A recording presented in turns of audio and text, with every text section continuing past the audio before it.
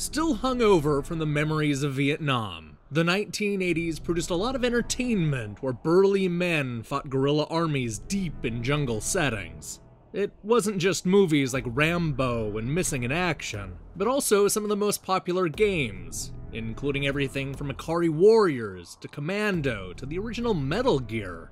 The era of ALF and large shoulder pads may have come to an end, but Santa Clara Games hopes you still harbor an itch to return to the jungle and shoot the pixels out of everything that moves.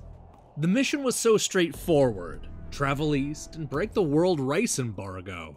But as luck would have it, your helicopter is shot down, and it's up to Lola Cruz and Mike Doe to break out of their jungle prison and shoot their way to victory. It may be a setup you've seen countless times, but it's an effective way to throw our heroes right into the middle of the action. 8 Days is a retro-inspired shooter that takes the tried and true Ikari Warriors formula and staples on proper dual-stick mechanics. Either solo or through local co-op, our heroes fight their way through 5 surprisingly long stages full of twists, turns, and great pixel art.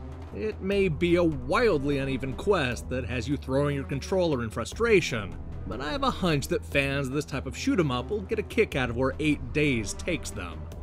What starts out as a fairly straightforward action game becomes a lot more interesting and engaging the longer it goes on. You go from the lush jungles of the first level to industrial factories, barren deserts, dark caverns, and so much more. The developers at Santa Cruz Games do a good job of mixing things up throughout the level, so you probably won't get bored seeing the same objects over and over. That said, the stages do go on longer than I would have liked. Even though we're often seeing new locations, it sometimes feels like there's filler tossed in to extend the life of the game. This may be less of a problem when playing with a friend, but the solo experience can feel like a real chore at times.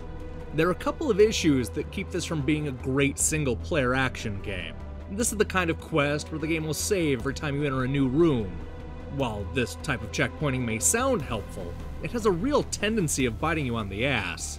There were so many times when I entered a room with only a single hit point, doomed to die with the very next shot. But instead of respawning with full health, we have to figure out how to complete the room without taking even a single hit. That's not an easy task. This goes from merely inconvenient to downright cruel in later stages. Instead of dealing with small rooms, we'll need to clear out massive areas without taking damage. There were times when I went for 10 or 15 minutes before dying, only to then lose all of that progress. This is made worse by the enemy's large bullets and narrow pathways. It always felt like the developers were purposely holding back on powerful weapons and health items.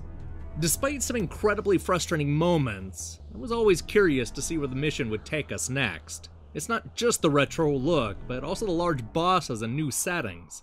8 Days is a game bursting with personality, and the developers do a good job of planting seeds from one stage to the next. Right from the very beginning, it's clear that there's more going on than you might expect, and I enjoyed seeing the way the game pays off some of those early hints. From the throwback visuals to the way the story plays out, there's a lot to like about 8 Days. Sadly, it's marred by a frustrating single-player experience that doesn't feature enough health pickups and has some bad checkpointing. It doesn't do much you haven't seen countless times before, but fans of the genre will have a good time fighting through all 8 Days.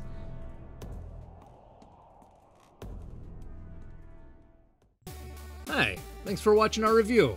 This is gonna be a week full of content, including a very interesting look at a game called Lost World Zero. We also just posted a lengthy look at Final Fight vs. Streets of Rage, where we used classic game magazines to figure out which series is best. I also have more reviews lined up, including a look at Dex and Kerbal Space Station. So do me a favor and click the subscribe button and support what we're doing here. Until then.